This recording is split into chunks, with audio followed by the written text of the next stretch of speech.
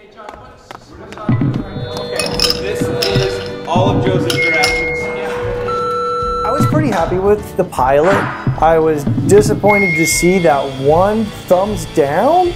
Like, whoever you are, if you would just come out with the real thumbs down, please stand up. I don't know what it takes to make you happy, because it's a one thumbs down in every video we release. So the way Joe kind of found me was he was checking out the male version of the Sports Illustrated swimsuit catalog, and bam, there I was on the cover. I think he kind of fell in love. So JB called me up before we went out to Illinois and was like, Bryce, you might want to think about climbing up a few hills, or maybe hitting an elliptical or two at the gym before we get out there. I pulled up his Instagram and I looked at him, I said, I'm good. I mean, I'm ripped. I'm a husky rip. Yeah, I think the show's coming along pretty well. Some of the people went off script. Little known fact about me, Daniel Boone, Davy Crockett, their lives were loosely based around my own. So that's kind of what I was envisioning. It just didn't get portrayed when John and Bryce and the rest came through. I mean, I'm not getting a lot of followers on my Instagram. I assume it's because somebody leaked a photo of me in like tighty whities. Yeah, man! Oh, yeah! Oh! Is that thing recording? Boom! Of course it's recorded. Yeah, actually, it's hard a lot of people unfollowed you.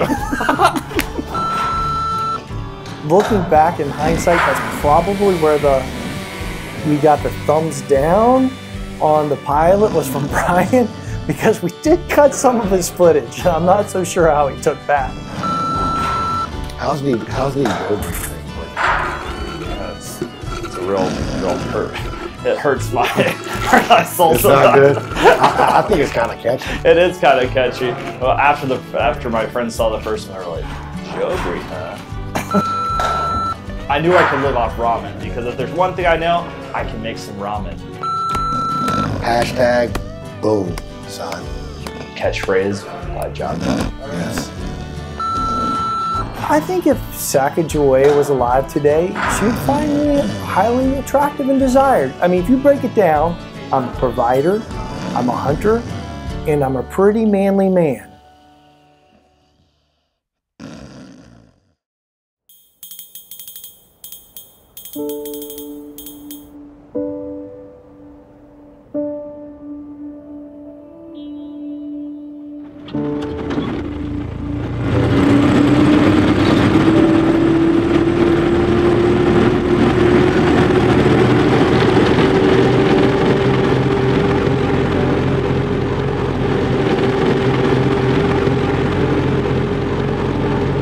Just turned in off to our training ground. This is a typical English small holding farm.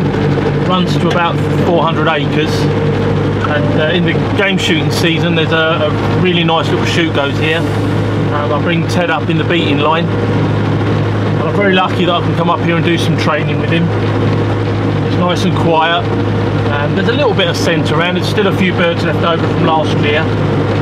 It's just a really nice place to come and do some training.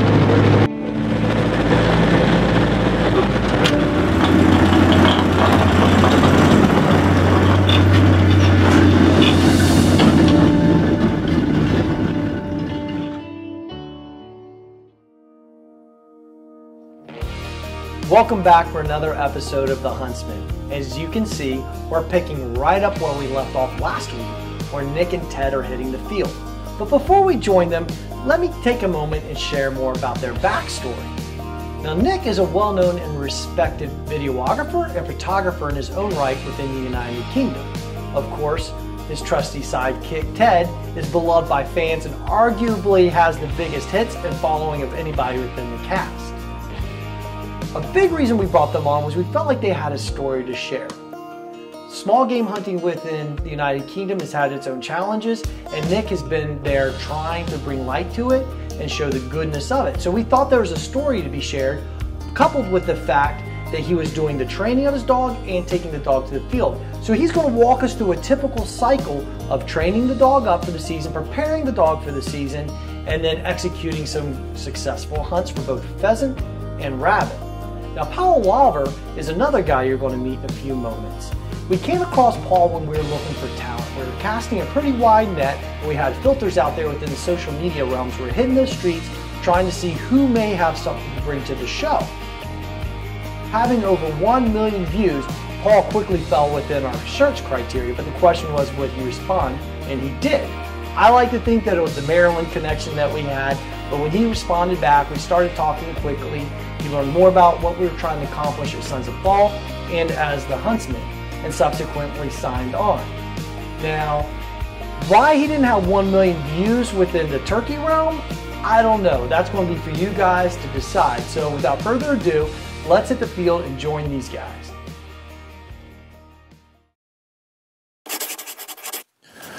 So we've arrived at our training ground now, and we're going to try and simulate what's going to happen when we get up onto the rabbits up on the moors.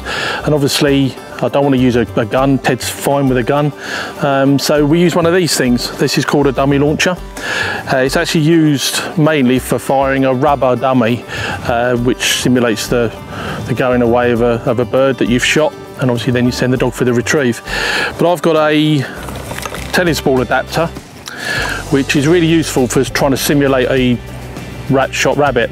And what we do is we put tennis ball in the end, uses 2-2 blanks, and as we fire it, it actually lays shot scent down onto the tennis ball, and that lays a line for the dogs to follow.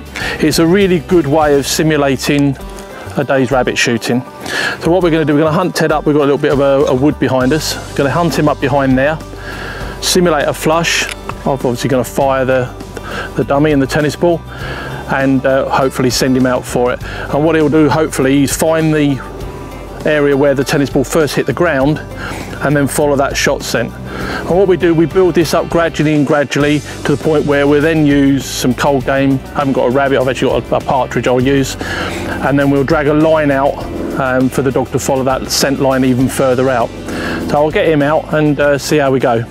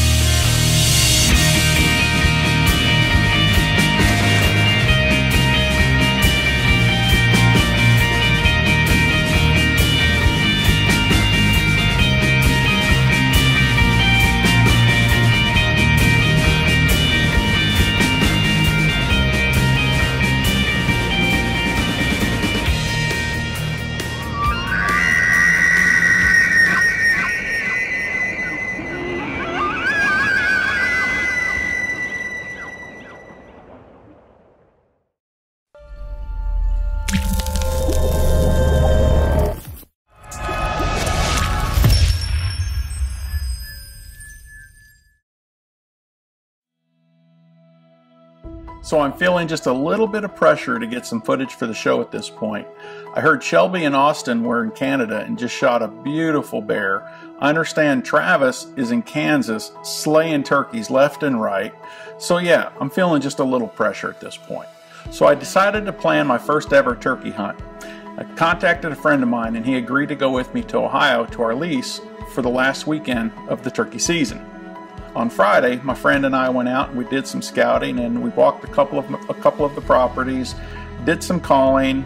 Unfortunately, did not locate any birds that evening, so we were going to stick with the plan, and that was to be at that 29-acre property first thing in the morning on Saturday. So we arrived, beautiful day, picture perfect, blue skies, low wind, just gorgeous out. So we decided to go ahead and start letting some calls out to see what would happen.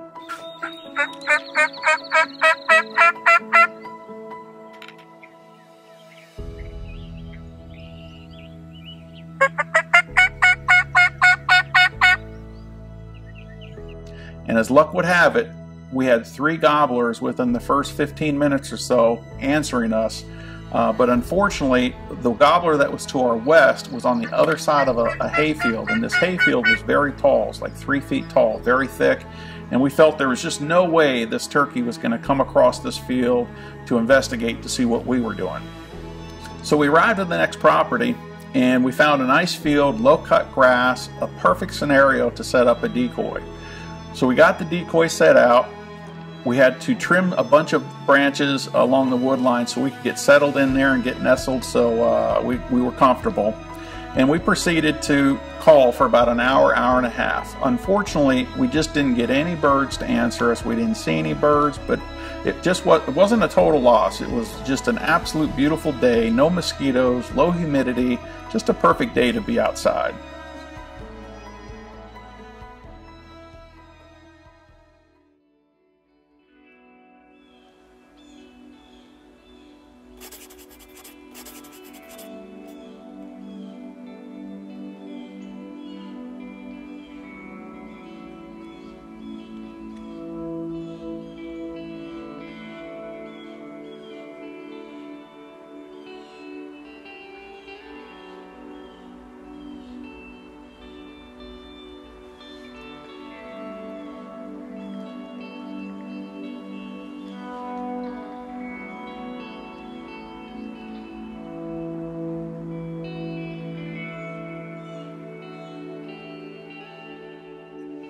Hey guys, we are in our last 20 minutes hunting with Marshland Outfitters up here in Saskatchewan, Canada.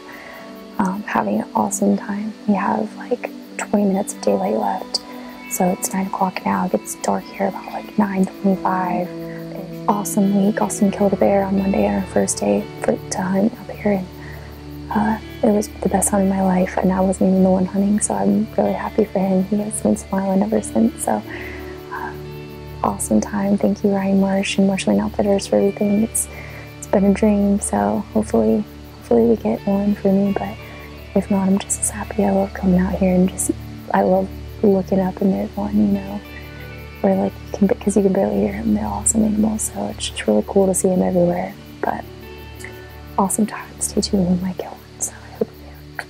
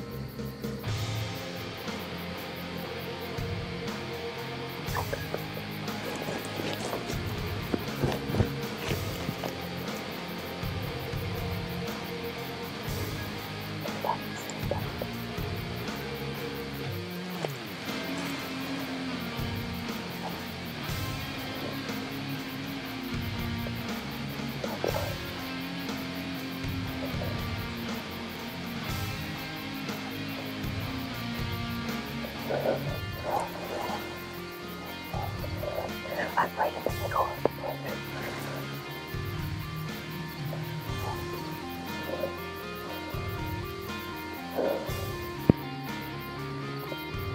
Good job.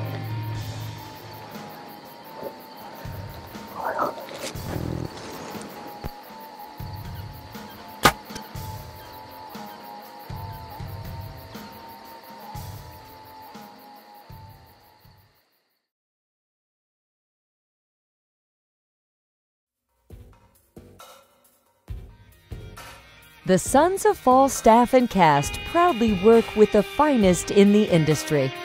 German precision optics, tough, technical, brilliant. Hoyt bows. Get serious, get Hoyt. Badlands backpacks. Become a hide-and-seek master. Victory Archery. The carbon arrow experts.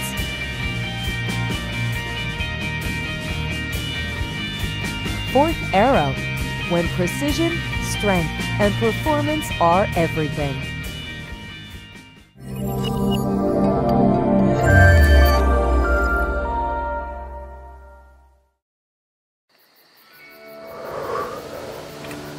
So, we just shot at this chocolate bear that came out of nowhere. Walked down the edge of the forest, and he came down this trail, right in front of us, and walked back off, and I was, just sitting there praying, please come back, and he did. I don't know how the shot was, because it, it looked like it almost hit the ground. I don't even know if I shot him. That's why I'm, freaking out right now. I didn't hear him crash or anything. He's literally just gone, so we're gonna wait. Marshall will be here in about 5 minutes. We're waiting to see if, anything, if there's any blood on the arrow or any, I shot a fixed blade, so maybe there's some hair on it or something. I don't know, but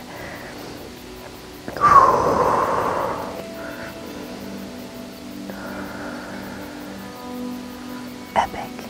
I am praying so hard that this comes through. Oh my gosh. That was the most beautiful bear. Of course, besides Austin's, but that was gorgeous chocolate bear, out of nowhere. 9:25, our last day of hunting here in Canada. I hope it comes through. I'm hoping it's a good shot. I don't know.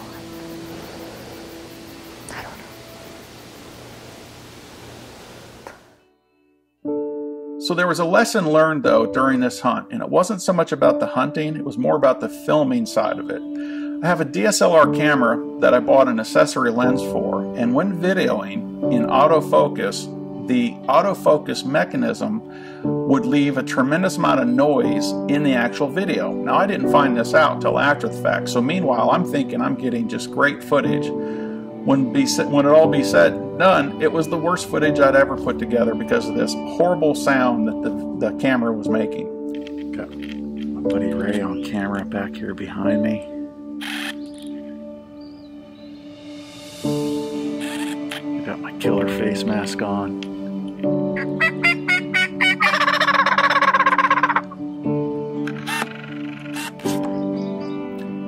So come to find out, I learned that the STM lens from Canon is ideal for these video situations. It has a virtually silent autofocus function to it. So the good thing is I learned this early in the season this year and not during prime time in deer season in the fall.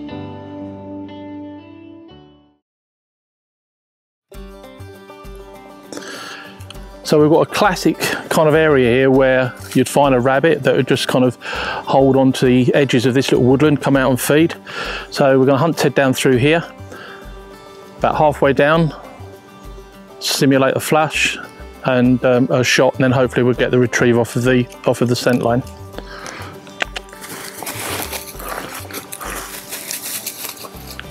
Now obviously you want the dog to hunt nice and close to us.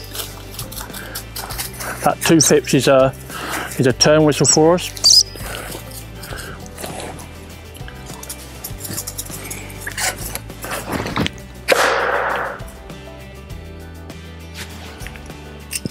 Okay, that was perfect. So what we've got Ted there, absolutely stopped to the flush, and that allowed me a free shot of the pretend rabbit. Never be too quick to send him. So what I'm hoping now is he'll follow that line. The tennis ball's bounced a couple of times, so that'll lay the shot scent down on the ground. Get off.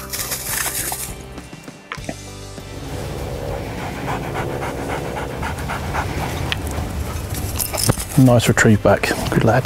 Good boy. Sit. So that's about as close as we can get to actually simulate a rabbit flushing out of some ground.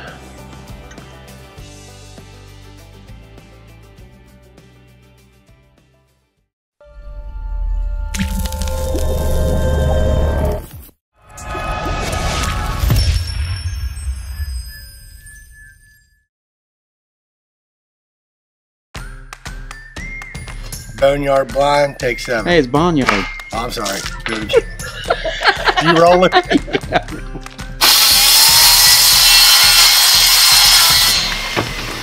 Hell, you even drew plans? Look at that. Hey, you can't put that on TV. These are copyrighted.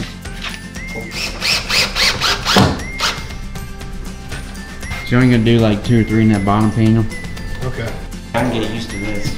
Oh, I know that. You all do the work, I'll just video it.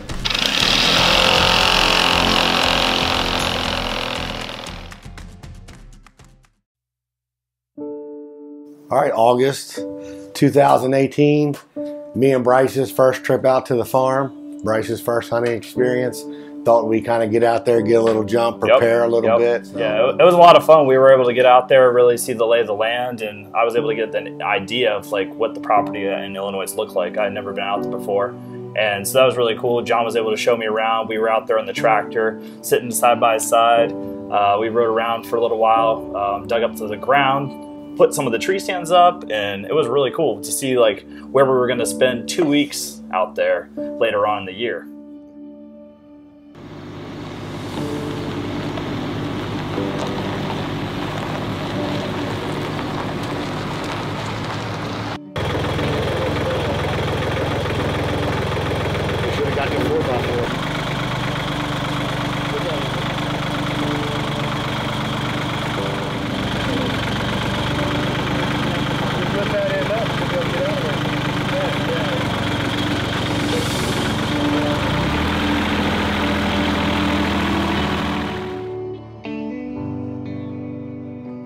All right, so August, I was excited. We got out there, it was warm, it was like 80 degrees outside. We were traveling around, we were on tractors, we were just having a great time. We were, you know, drinking beverages, just, you know, traveling around the area and really getting to know the lay of the land. But I was thinking, this is easy. Like, I'm flying a drone around, like I can just sit in like on the front porch of the cabin and I can just fly my drone, I can track them down. I don't have to do pretty much anything, you know, I don't really have to be out there. We set up time-lapse cameras. I got a blind going up, and then I got another shot where they were going up and down, and I was able to pretty much just chill out, you know, just have a good time, ride four-wheelers around, fly drones. It was a blast. It was a blast, but little did I know what was to come. Yeah, we hung our first set. First time Bryce ever got in a tree stand by himself, so we made sure he could get up in there, made sure he was comfortable. Kind of got a little game plan of where the camera's going to go, where we're going to put a lot of things, and we learned a lot. We thought we had a game plan. Honestly, we kind of talked about this is going to happen, we're going to do this, and it didn't actually work out that way when it came down to showtime. In the heat of the moment, things changed up a little bit. Things got a little crazy. Went down in the tubes, but that was the start of our learning experience, and we definitely had a lot of roller coaster rides starting at August, you know, going through the end of November. It definitely did, but we got our food plots in. We were able to check out all the areas. Actually, we set up a new, a new blind up on the upper lot. So we got some footage of, you know, putting it up and taking it down. And yeah, we learned a lot.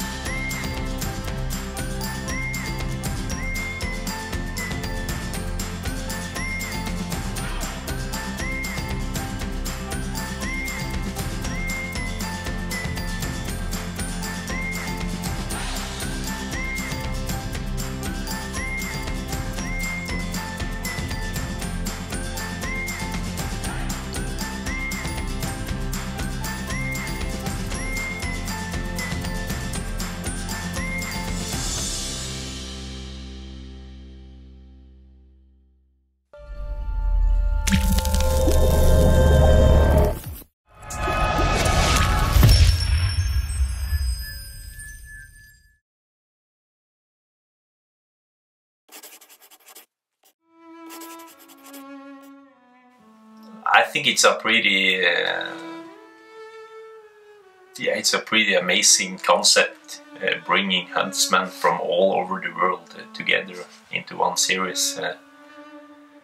And I have to say I'm already inspired by the other cast members, especially the guys in the US. Gives me new inputs on how I could do things, and I think I'm gonna try some of the tips I already have gotten from them. Yeah, I have never filmed to share anything. I have filmed it for myself, so I can learn from it. I can see details that I even didn't think about when I stood there with the adrenaline rushing through my body. Yeah, so it's going to be a new experience for me to share. I just used it to learn from it before, and this is going to be exciting.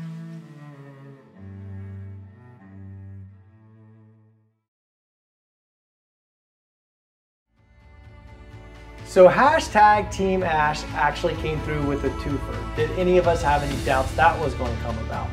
Just like, did any of us have any doubts into Paul Wilver's ability to do turkey calling? I didn't, and now we can all see why. Beyond that, you can see our cast is expanding by the minute, by the episode. So I'm hoping you guys can join us as we add more cast in next week. But for now, you got to meet hashtag Team Joby, John and Bryce, as they prepare for the season. Nick and Ted are already hitting the fields. Ted's pretty much ready to get out there and start hunting. Paul is ready to put the turkey season behind him, and Christian is just now starting to come onto the scene as roe deer are coming into season in Norway. So until next time, I'm Joel Port with Sons of Fall, where we're wishing you a safe and happy season. Oh, nice. Here we go. Found the bear. You trust me again now? Kendra and I came out this evening and had quite the evening. My Unit 4, Kansas Tom, is tagged out.